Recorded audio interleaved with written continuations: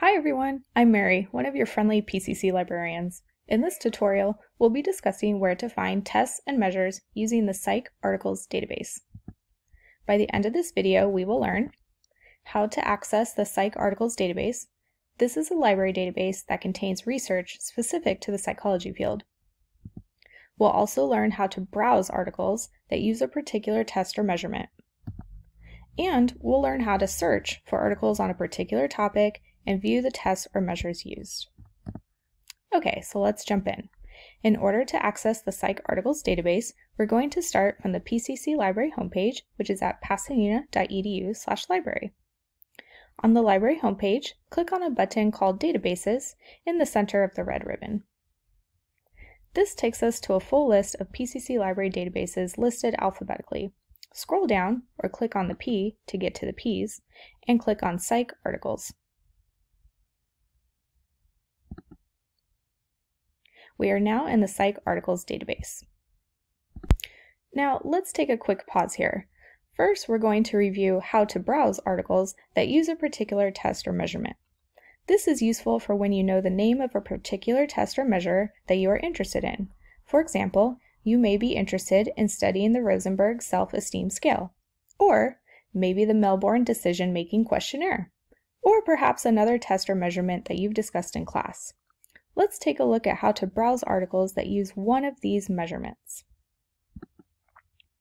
From the PyscArticles database landing page, click on a button at the top that says More, and hover over Indexes, and click on APA PyscArticles. From here, click on a Browse and Index field, and select Tests and Measures. Click on Browse. This takes users to a full list of all the tests and measurements that the articles in this database have been tagged with. It's a lengthy list, and it's many pages long. This might be a helpful list to review if you're still looking for ideas on which measurement you might be interested in studying. It's also helpful for searching on a test or measurement that you already have in mind. For example, let's type in Rosenberg Self-Esteem Scale and hit Enter. Notice that it brought up a list of entries, and this first one appears to match, Rosenberg Self-Esteem Scale. There are 756 articles in this database that use this measurement, so let's go over how we can get to those specific articles.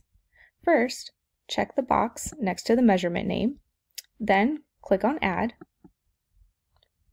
This will add that measurement's name to our search box. Then click on Search. We now have a list of those 756 articles that use the Rosenberg Self-Esteem Scale. 756 is a lot, but users can refine their search further as needed. For instance, if my research topic is about anxiety, I could plug that into the keyword search box, making sure to leave the first search box with the name of my measurement name alone. I've clicked on Search, and this brings the results list down to 91, which is a much more manageable list to browse through. Okay, let's take one more quick pause here. We're next going to review how to search for articles on a particular topic and then view the tests and measurements used in those articles. This is useful when you know the topic of what you want to study and want to see what kinds of tests and measures have been used. There is no need to know the name of a test or measurement for this kind of search. So let's take a look at how to do this. From the PyscArticles database landing page, click on New Search to reset the page. Let's say my main topic of study is college students and anxiety.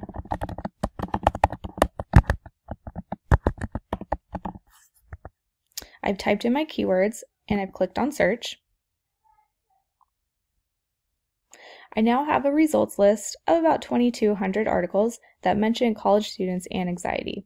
So how can we view any tests and measurements used? Well, on the left-hand side of the screen are the database's super helpful filters. If you scroll down a bit, notice that there is a filter called Tests and Measures. Click on this refinement, and then click on Show More. This brings you to a list of the tests and measurements used in your results list.